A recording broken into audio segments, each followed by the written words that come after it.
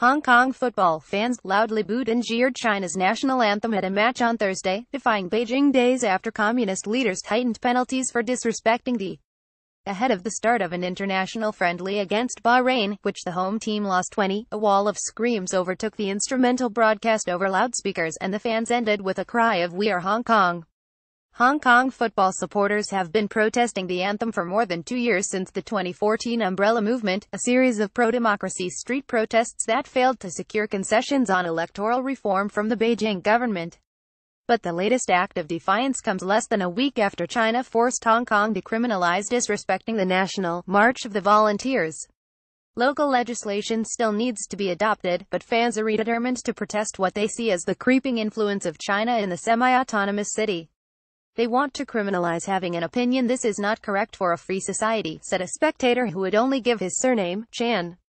"Of course I am scared. The government is very powerful and I'm just an ordinary citizen," he added. The planned legislation already appears to be creating an atmosphere of fear. Some fans screamed at the media not to film the incident, claiming the footage could lead to arrests, with one supporter throwing a bowl of rice at a Guardian journalist who was recording the protest on his phone. The debate over respect for the national anthem is the latest sign of frustration in Hong Kong at an increasingly assertive China and shrinking freedoms in the former British colony.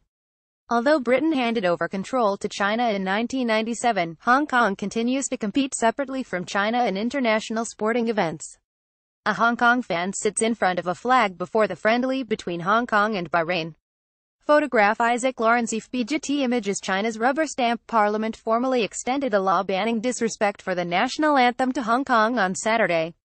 The law came into effect in China in October and carries a maximum penalty of 3 years in jail. "It contradicts Hong Kong's conventional sense of freedom of expression," said Claudia Mo, a pro-democracy MP who will ultimately vote on a local version of the law. "It's designed to scare Hong Kongers into obedience. The government is very good at using judicial means to intimidate activists these days. Penalties for disrespecting the anthem should start with a warning and carry a maximum sentence of no more than 3 months in jail," Mo said. The wording of the law has drawn scrutiny from legal experts in the city, which maintains its own common law system and courts. The is commonly played nightly on television and radio stations before news broadcasts, leading commentators to say it is unrealistic to require everyone to stand each time the is heard.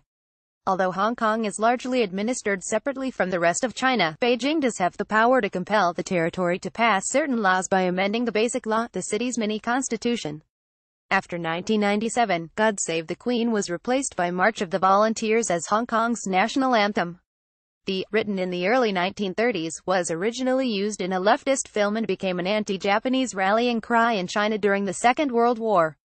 FIFA has previously fined the Hong Kong Football Association for fans' protests against the anthem, but the financial penalties have had little effect, while the regional governing body has also issued repeated warnings.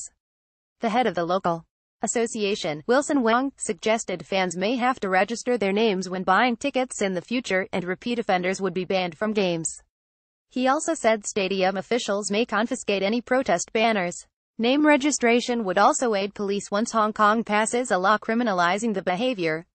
But supporters of the move to criminalize ridicule of the anthem contend most people in Hong Kong should have little to fear.